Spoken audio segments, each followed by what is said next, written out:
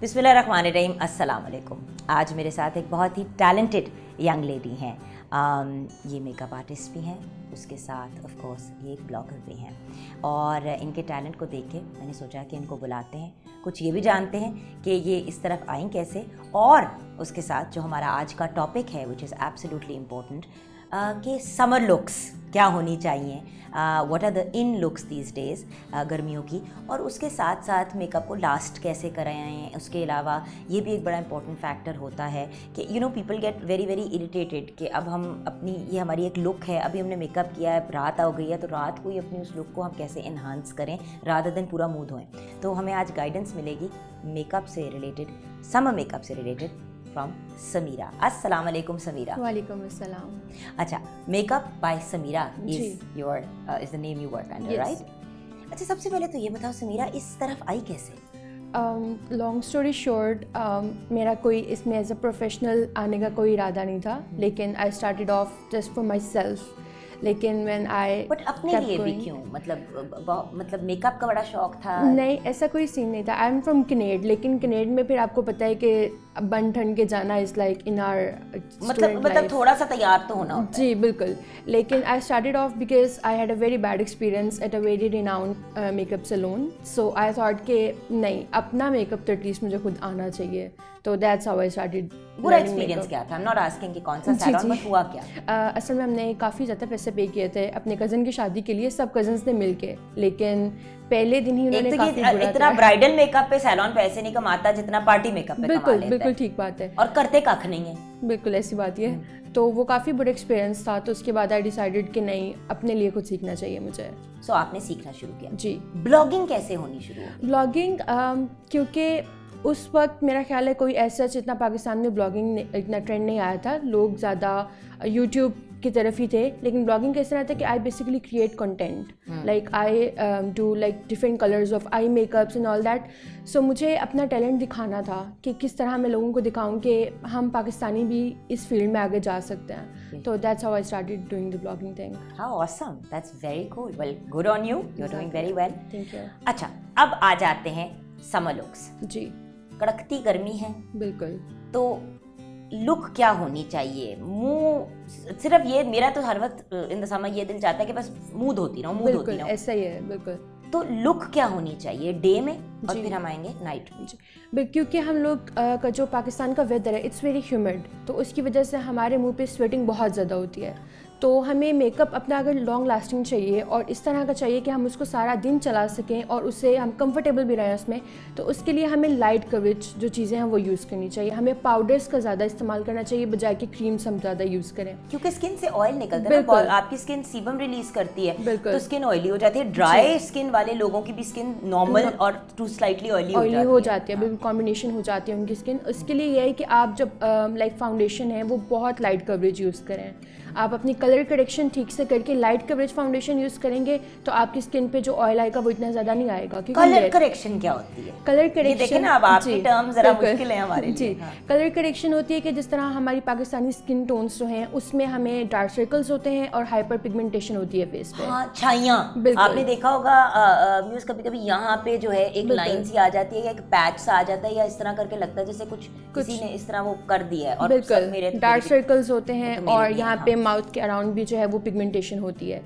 इसका कोई ऐसा हल नहीं है, कुछ इसको हम टू टोन स्किन, बिल्कुल एग्जैक्टली, बिल्कुल यही। इसके अलावा हम इसका हल कैसे कर सकते हैं, क्योंकि देसी टोटके भी होते हैं इसके लिए, और जो कि आपकी चैनल पे आप बताती रहती हैं, लेकिन उसके अलावा कुछ प्रोडक्ट्स होते हैं जिसके साथ हम उसको ख़त्म नहीं कर सकते हैं, लेकिन मेकअप एक लास्ट करने के लिए। और अगर आपने अक्सर देखा होगा कि आप मेकअप करते हैं हम, तो हमें ऐसा लगता है कि हमारा चेहरा यहाँ से ग्रे हो गया, यहाँ से ग्रे हो रहा है। उसकी वजह ये होती है कि हम अपनी स्किन को कलर करेक्ट नहीं करते हैं। जब हम कलर करेक्शन के बाद फाउंडेशन ऊपर लगाते हैं तो फिर हमारी स्किन एक इवन टोन में बन जाती है।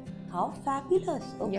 तो अगर आप कलर करेक्शन सही करके ऊपर लाइट कवरेज फाउंडेशन भी लगाएंगे तो आपकी फाउंडेशन का जो फेस का कलर है वो सेम कलर रहता है। और आप लाइट कवरेज के साथ, उसके बाद सबसे एक मेकअप में एक टर्म है बेकिंग।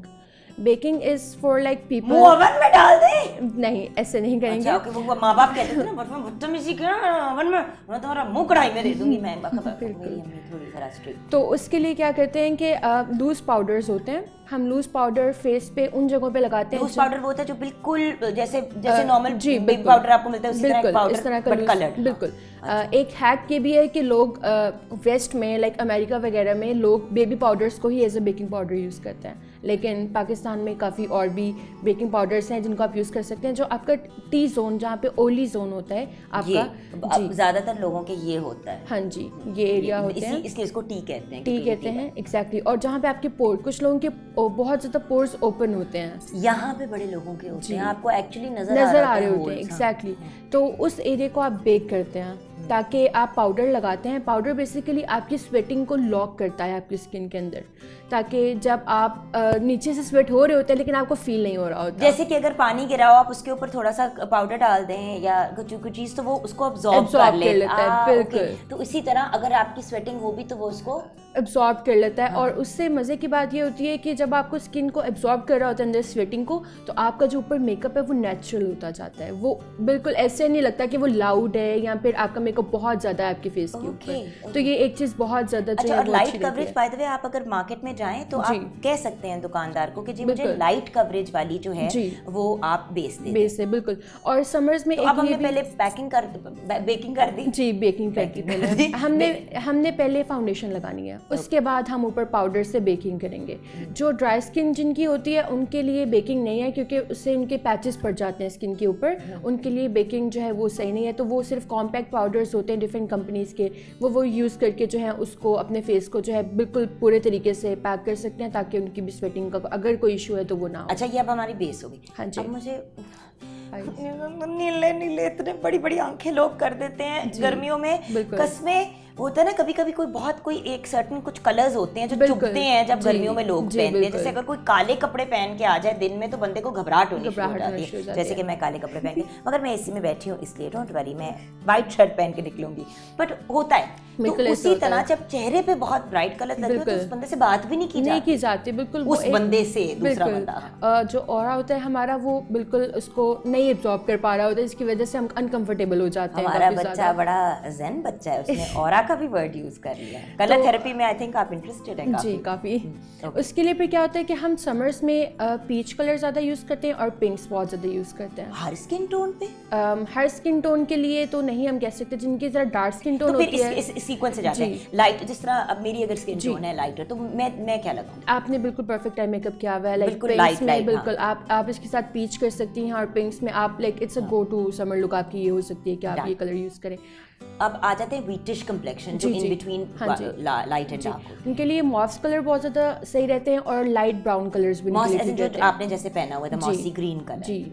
उसके बाद उनके लिए ब्राउन कलर्स जो हैं वो भी ठीक रहते हैं, जिसके लिए लेकिन लाइट में you not gonna do like dark brown, जिस तरह ये जो बेस कलर है स्ट्रेस का, उस तरह के कलर्स नहीं. क्योंकि आप अगर एक एवरीडे लुक के लिए जा रहे हैं तो it's gonna look very loud कि अगर आप डार्क कलर्स यूज करेंगे, अनलेस आपकी लुक ही वो है कि आप लाउड लगना चाह रहे हैं. कभी कभी लोग ऐसे करते हैं कि बिल्कुल प्लेन कपड़े पहन लेते हैं और डार्क आईज कर देते हैं ताकि इम्पैक्ट जो है वो आंखों का आए और बाकी सब चीज म्यूटेड हो. बिल्कुल.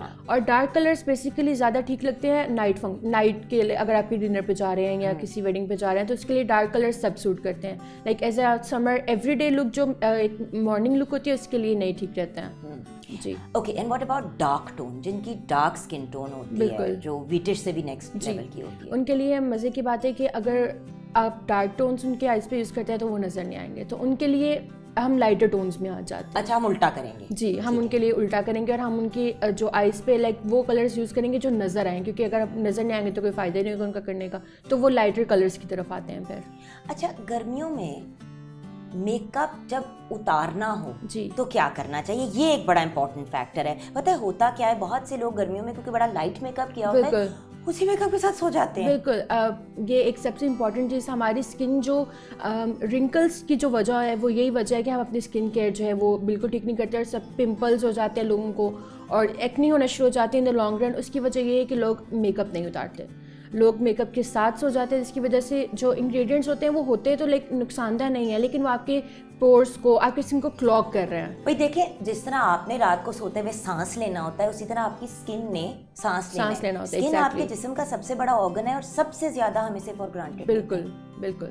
तो उसके लिए है कि आप सबसे पहले अपनी स्किन को मिसलर वाटर डिफरेंट कंपनीज के होते हैं, आप उससे अपनी स्किन को बिल्कुल साफ करते हैं। उसके बाद आप क्लिनजिंग करें। क्लिनजिंग के लिए भी आई प्रेफर, अच्छा अगर हैवी, ये मुझे प्लीज गाइड करो, जब मैं फेस पूरा साफ करती हूँ, जो मस्कारा होता है, अगर स्पेशली वाटर प्रूफ मस्कारा हो तो वो तो मसला करता है। आपने अगर मिसलर वाटर का भी यूज़ किया होगा तो उसके लिए क्या होता है कि मस्कारा आप एक कॉटन पैड लें और उसके ऊपर मिसलर वाटर डाल के आप बिल्कुल अपनी आइज पे रख दें। अच्छा रख दें, मैं पोंछ देती हूं। नहीं, उससे क्या होता है कि वो ड्रैग होना शुरू हो जाता है मिसलर वाटर। जी, उसके लिए फिर क्या होता है कि वो आपका मस्कारा ड्रैग होता है, जो जिसके लिए स्किन पे आ जाता है, वो तो उसको साफ करना ही बहुत मुश्किल हो जाता है। फिर तो आप वाटर प्रूफ मस्कारा के ऊपर थोड़ी देर अपनी आइज बंद करके उसको रख दें और बिल्कुल हल्का सा उसको मर्ज करें, उसके बाद उसको निकालने तक आपका मस्कारा उतर जाएगा। क्योंकि गर्मियों में जो हम वैसे नॉर्मली लोग अक्सर कोल्ड क्रीम से भी ना पूरे मुंह को वाइप कर लेते हैं, ऑयल से कर लेते हैं, गर्मियों में तो गर्मियों में नहीं होता, हॉल उठ रहे होते हैं। बिल्कुल। ओके, सो ये हुआ। उसके बाद फिर उसके बाद कुछ करना चाहिए? उसके बाद सबसे इंपॉर्टेंट चीज़ आपकी क्लिनजिंग होती है। आप अगर अपनी स्क्रबिंग, एक्सफोलिएशन आपकी स्किन की बहुत ज़रूरी है, क्योंकि डेड स्किन हमारी बहुत ज़्यादा ग्रोथ होती है हमारी एज में, क्योंकि आपकी स्किन मेकअप बहुत ज़्यादा जो है आप कर रहे होते हैं एवरीडे बेसिस पे, यूनिवर्सिटीज़ के लिए या फिर वर्किंग वुमेंस होती हैं, इस वजह से आप क्लिनजिंग अपनी स्किन को और करेंगे। इसके बाद एक्सफोलिएशन करेंगे तो आपकी स्किन, मुझे नहीं लगता कि 50 ईयर्स तक भी आपकी स्किन को कोई इशू आएगा। और बात ये है कि रात को अगर आप थोड़ा लाइट सा मॉइस्चराइज़र, अब देखिए गर्मियों का मॉइस्चराइज़र आपकी सर्दियों के मॉइस्चराइज़र से बिल्कुल फ़र्क है। लोग सोचते हैं कि सर्दियों में जो लगाया वही गर्मियों में लगा लें, फिर ब्रेकआउट्स होते हैं। बिल्कुल। और एक और चीज़ ये भी कि जो ऑयली जिनकी स्किन होती है वो लोग ये सोचते हैं कि हमारी स्किन पहले ऑयली है तो हम मॉइस्चराइज़ नहीं करते। ये सबसे बड़ा हमारी सोसाइटी का एक मिसकॉन्सेप्शन है। अगर आपकी स्किन ऑयली है, वो ऑयली इसी वजह से है क्योंकि आप उसको मॉइस्चराइज़ नहीं कर रहे। एग्जैक्टली, क्योंकि स्किन को लगता है कि प्यासी है, जिस तरह हमें प्यास लगती है तो हम पानी पीते हैं, स्किन को लगता है हम प्यासी है तो वो ऑयल ज्यादा बनाना शुरू कर देते हैं। अच्छा एक फाइनल सवाल है। जी। ऑड्स है, आईब्रोज बड़े हैं आजकल जी। गर्मियों में आईब्रोज कैसे बनाने चाहिए? विंटर में तो लोग पूरे बना लेते हैं जी, गर्मियों में क्या करना है? गर्मियों में हमें पाउडर यूज़ करना चाहिए। वो एक पाउडर होता है, डिफरेंट लाइक कलर्स में होता है। आप अपनी स्किन टोन के हिसाब से पाउडर यूज़ करते हैं, ठीक है। उस पाउडर से आप सिर्फ अपने जो गैप्स होते हैं आईब्रोज में वो फिल करते हैं, ताकि हम एक लाइट सा लुक आए और हम ठीक भी लगे। Smart girl. ओके, फाइनली आप लोगों को पैगाम क्या देना चाहोगे आज के टॉपिक से रिलेटेड? आज के टॉपिक से रिलेटेड मैं एक ओवरऑल पैगाम ये देना चाहती हूँ कि please start normalising makeup artists. I still feel that जब हम किसी लाइक मेरी अम्मी किसी बड़े को बताती हैं अच्छा बेटी क्या करती है तो मेकअप आर्टिस्ट, तो वो एक उनमें एक टोन में एक वो चीज़ होती है कि मेकअप आर्टिस्ट, ये वही वाली बात है कि शेफ को कहते हैं बावर्ची। बिल्कुल, exactly, proper profession. Exactly. And अल्हम्दुलिल्लाह इसमें I am earning good and I am earning in हलाल वेज। तो आई फील लाइक कि आप इसको नॉर्मलाइज करना स्टार्ट करें। This is a very good profession. आप अपने घर से बैठ के कमा रहे हैं तो इससे बेहतर कोई और बात नहीं हो सकती। हम इसी प्लेटफॉर्म पे इसीलिए तो अपॉर्चुनिटी दे रहे हैं ताकि आप आओ और you know, and by the way to other people as well, if you are a young person and you want to get ahead in life and you want some support, हम आपके लिए, मेरा YouTube चैनल ऑलवेज अवेलेबल है, because I want to, देखें इंसान एक जगह पे पहुंच जाता है तो फिर एम्पावर करना भी बहुत ज़रूरी होता है। और मुझे किसी ने एम्पावर किया, मैं आज 8, 10, 2, 4 एक बंदे को भी एम्पावर कर देती तो कम से कम मेरे ऊपर जो एक जिम्मेदारी थी उसको मैंने कुछ तो पूरा। बिल्कुल,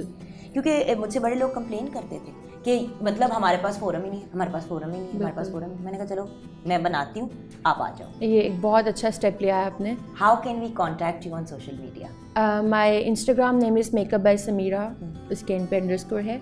और इसके अलावा my work page for like जहाँ पे मेरे क्लाइंट फ़ोटोज़ होती हैं वो द वैनिटी रूम ऑफिशियल के नाम से है। Okay, so the vanity room official, और इनका मेकअप बाय समीरा, और उसके आगे फिर अंडरस्कोर भी होगा। जी, okay, thank you so much. और अगर आपने मुझे ऑफ कोर्स फॉलो करना है ऑन सोशल मीडिया तो आप जुगन काजिम लिख सकते हैं, और आप मुझे इंस्टाग्राम पे और ट्विटर पे फॉलो कर सकते हैं, JUGGUNKAZIM, and Jugan Kazim official is my Facebook page.